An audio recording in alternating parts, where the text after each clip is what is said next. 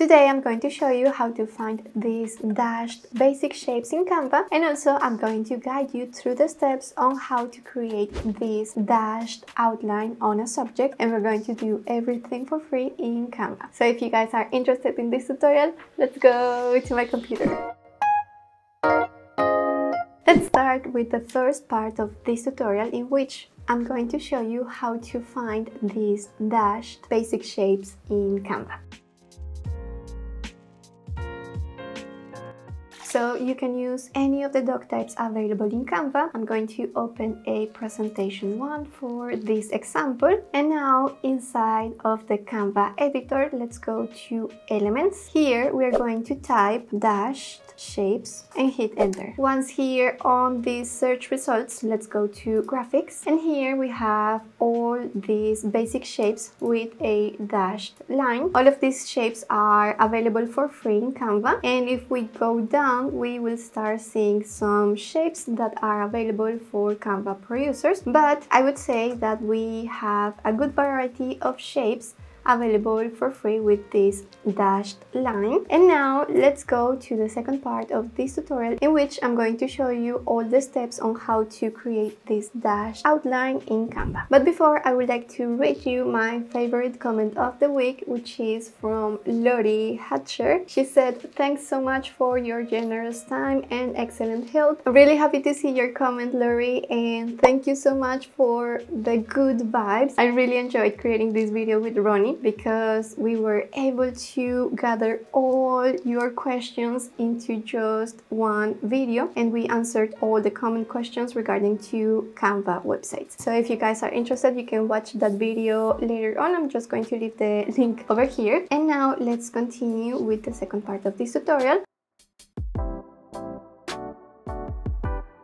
And before going to the second part of this tutorial, I would like to give credit to Quynh. This is her YouTube channel, and she has very cute Canva tutorials, all in Vietnamese, I think. And I hope that I'm pronouncing your name correctly. I actually Googled it, and I think it's Quynh. And why am I giving credit to Quynh? As you know, I love to go to the Canva Design Circle. This is Canva's official Facebook group, and I saw this tutorial, which I found very useful. And I also love the aesthetic of having this dashed line or dashed outline around a subject. So I took a couple of tips from her tutorial, and I'm including them into this video. So let's go to our Canva editor. I already have the photo that I want to use for this tutorial in the uploads section. So here it is, my photo. Here you can follow two different paths to create this dashed outline. The first one that I'm going to show you is going to be using a Canva free account, and we are going to end up with very similar results. And the second one is using one of the Canva Pro tools that is going to guide us or make this process a little bit simple, but either way it's going to be the same. So let's start. Let's go to Elements, and here let's go to Lines and Shapes. See all. Here I'm going to select the second option. We have our dashed line already on our design, but first I would like to already decide what kind of thickness I want to have on this dashed line. So I'll be using the weight feature, or the weight button that we see here, and increase it until I see something that I'm happy with. So I think this one is going to be okay with what I want. I think it's big enough for it to be visible in a YouTube thumbnail, so I'm going to go for it. And what we can do is to go closer. So I'm going to use the zoom feature that we have here, this slider, to go closer. And now I'll start duplicating this dashed line around my body, trying to keep the same space between the line and my body, so it looks like the line is going around me. And I'm duplicating the dash line by pressing Option or Alt on my keyboard and then dragging the dash. Okay, so you will continue doing this. I think I'm going to speed up the process because this can get boring and you already understand what you need to do.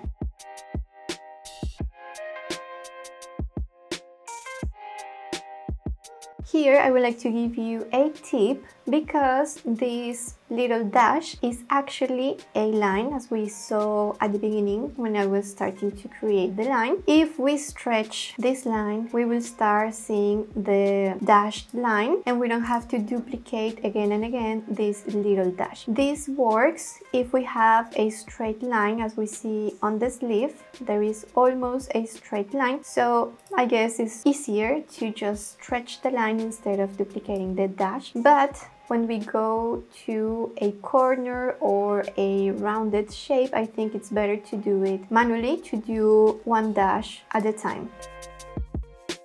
And this is how the dashed outline ends up looking. It took me just a couple of minutes. It wasn't really hard at all. But before ending this tutorial, I would like to show you one extra step that you can take in case that you have a Canva Pro account. I think this extra step is going to guide us through the process on where to position the dashed line in order for it to look just slightly better. I think it's going to look very similar, but if you can have some extra help, why don't do it? Okay, so just give me a second and I will log in into my Canva Pro account. Here I am in my Canva Pro account, and the extra steps that you can take is to remove the background. So just select the photo, go to edit image and background remover. We're gonna wait until our background is no longer here in the design, and then we can continue with the rest of the tutorial. Now that I have my photo without the background, I'm going to duplicate it and then again edit image. This time I'll use shadows and then glow. Click again on glow, and now let's move the transparency slider to 100 and then blur to 0. Now let's increase the size. Let's make this line, I don't know if you can see, but I'm creating an outline around my photo, so I'm going to make it very thick. This is going to be sort of a guide for me to be able to know where to locate the dashed line. So I think this is good. I'm just going to change the color in order for me to be able to see where should I position the dashed line, and then apply. Now let's position this image backward, and now let's try to make it the same size as the image that we have in front. Okay, so let me try to make both images the same size.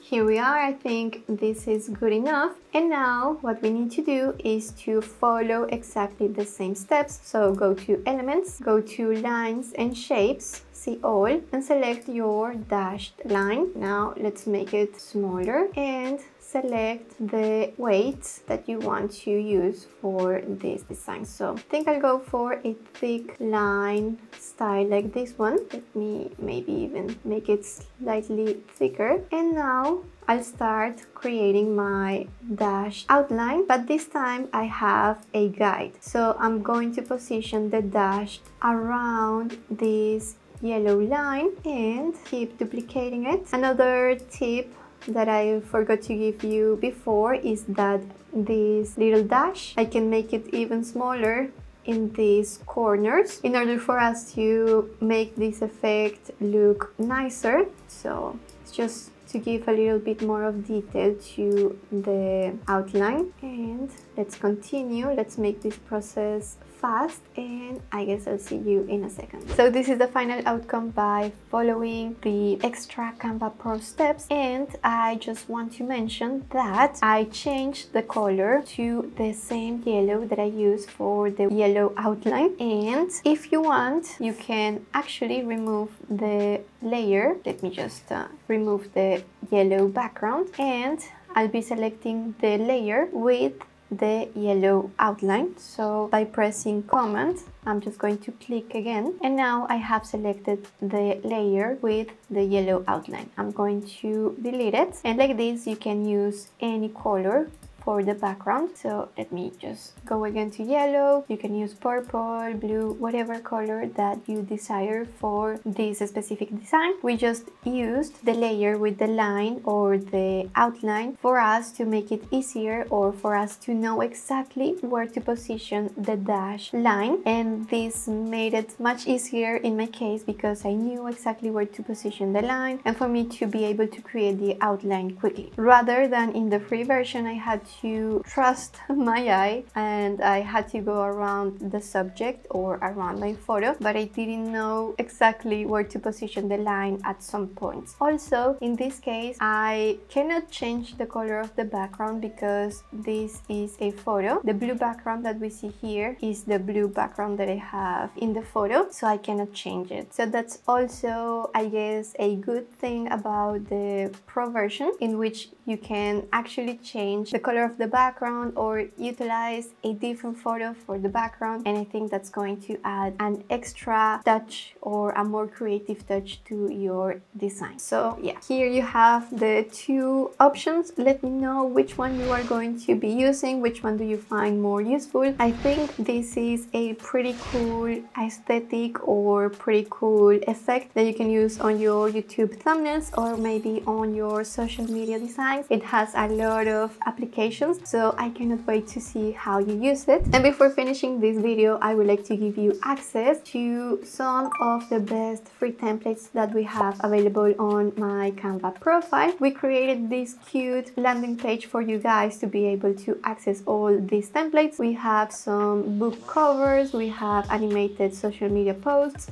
we have a seamless Instagram carousel completely for free. We have this chat mockup and so much more. So just click on that link that is in the description of this video to have access to all these templates. I also suggest you go to my Canva profile because here we have a bunch of different templates that you can use if you have a Canva Pro account, and pretty soon we will have available a bunch of free templates for Cyber Monday. So if you want to have access to those Cyber Monday templates as soon as they are available, make sure to follow my Canva profile. I'm going to leave you guys the link over here. And if you want to continue learning about Canva, I'm going to leave 2 tutorials that you may like over here. I really hope you enjoyed this video and I wish you a nice day. Bye!